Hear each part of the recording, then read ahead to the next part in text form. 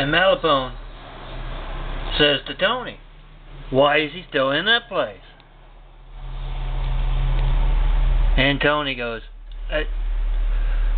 everybody's moving around too much. That's what I think. They got so many people coming in, going out. By the time any one person, one group figures out that this is opportunity for them, we've got them moving on. And it's not helping with where he's staying, where he can't move because he doesn't have that money.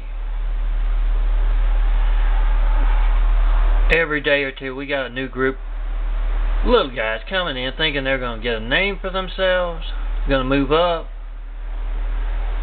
by doing what they're not supposed to. Pap11 says, what's the latest thing they've done?